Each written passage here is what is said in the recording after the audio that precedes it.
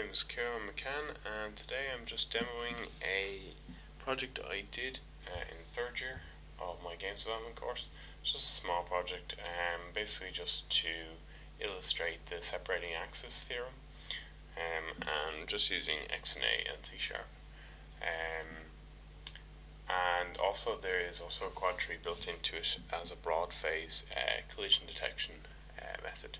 So unfortunately, again, due to the screen recording software, the FPS won't look so great, and there'll be relatively no difference between when I turn on the quad tree and when I turn it off, which is unfortunate, but you know, that's what happens when you screen capture.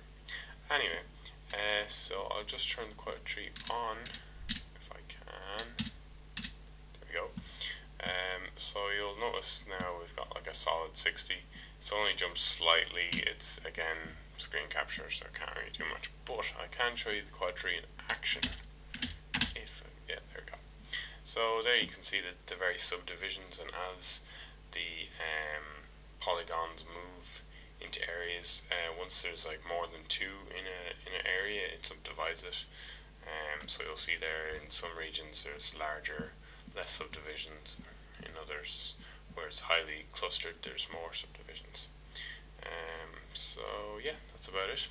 Okay, thanks.